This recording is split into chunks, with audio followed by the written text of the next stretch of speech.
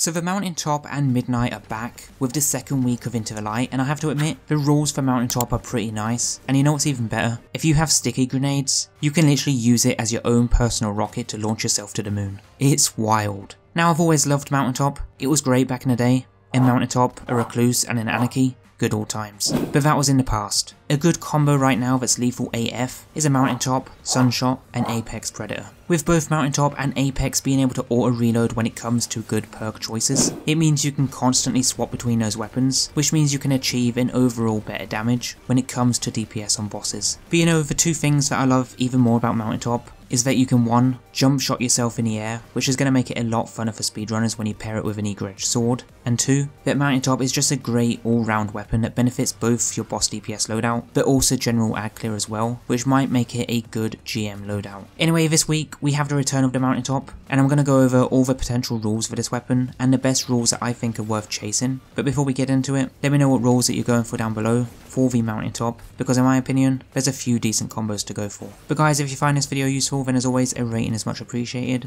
But now let's get into it.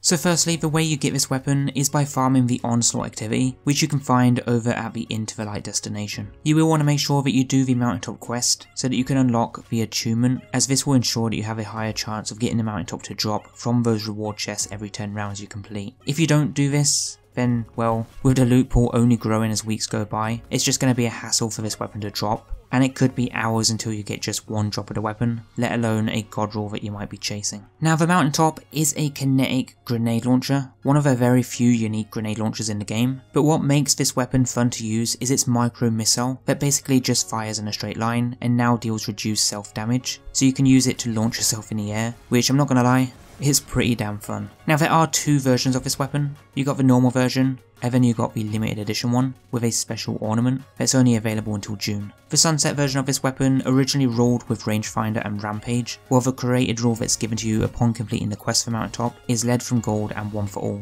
Not really the rule I'd go for, so for now until I get a better shiny rule, that's gonna sit there. Now the rules for Mountaintop that you can get in the first slot are Ambitious Assassin, Impulse Amplifier, Demolitionist, Lead from Gold, Slick Draw, Auto Loading Holster, and Overflow. While in the second slot you can get Rampage, Vorpal Weapon, Adrenaline Junkie, One for All, Harmony, Recombination, and Frenzy.